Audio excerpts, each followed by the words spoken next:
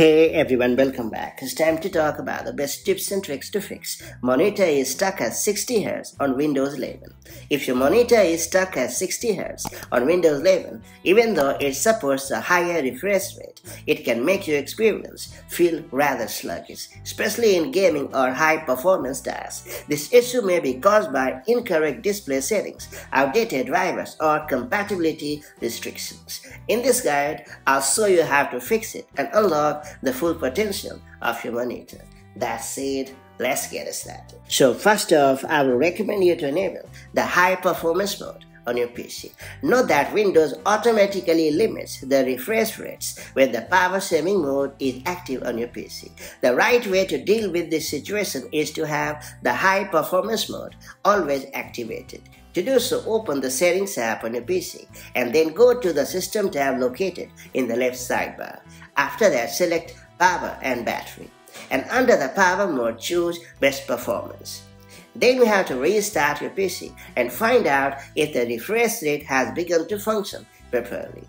It's worth pointing out that some cables like HDMI 1.4 only support up to 60 Hz at higher resolutions. Thus, be sure to use a fully compatible display cable.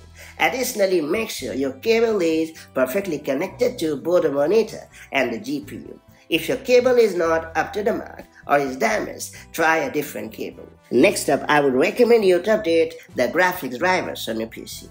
Note that outdated drivers are equally responsible for causing the refresh rate limitations. Therefore, update the graphics drivers on your Windows device. To do so, you have to hit the Start button and then search for a Launch Device Manager. And then you have to expand Display Adapters and right-click on your GPU. Then you have to choose Update Driver option in a menu. Then you have to click Search automatically for drivers and then proceed to update your driver.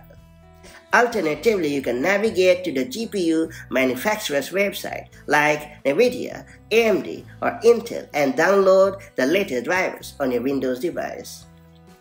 And finally, I would recommend you to update your PC because I suspect that a Windows bug is causing the problem and preventing your display from functioning properly.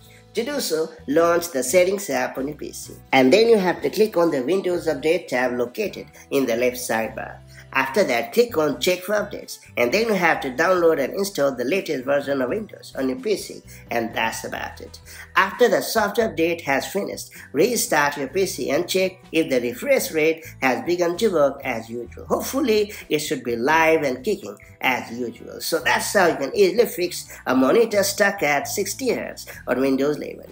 Whether it was a simple settings adjustment, a driver update, or a cable issue, one of these solutions should help you restore your desired refresh rate. However, if the problem still persists, I would recommend you to check the detailed article, which link I have shared in the description.